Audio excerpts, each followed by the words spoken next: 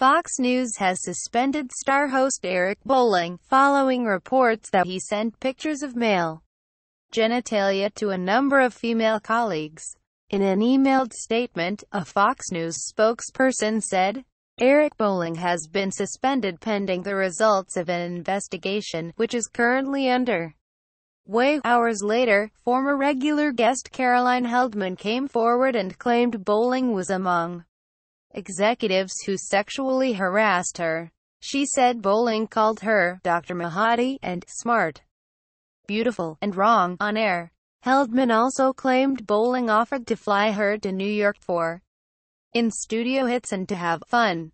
The investigation comes as Fox News attempts to bounce back from a string of sexual harassment scandals that saw the network's founder, Roger Ailes, forced out amid claims of sexual misconduct. Sean Spicer had notice of discredited Fox News story on DNC AIDS death. Read more. Huffington Post first reported the allegations against Bolling on Friday, citing 14 sources, and saying the unsolicited pictures were sent via text message, separately and several years ago, to two colleagues at Fox Business and one at Fox News.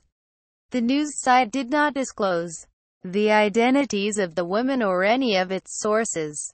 We were just informed of this late Friday afternoon via HuffPost inquiry and plan to investigate the matter, a Fox News spokesperson told press outlets. Then, Bolling's attorney, Michael J. Bowe, did not immediately respond to Heldman's claims, but, regarding the lewd photos, told the Huffington Post, Mr. Bolling recalls no such inappropriate communications, does not believe he sent any such communications, and will vigorously pursue his legal remedies for any false and defamatory accusations that are made. Bolling is a co-host with Catherine Timpf and Ebony Williams of The Specialists, having previously co-hosted another panel show, The Five.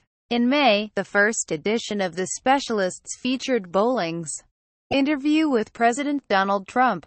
In June, Trump retweeted a tweet about Bolling's latest book, The Swamp: Washington's Murky Pool of Corruption and Cronyism and How Trump Can Drain It. Bolling also hosts a Saturday show, Cashin' In, and All-American New Year. Before entering television, he was a trader and board member of the New York Mercantile Exchange.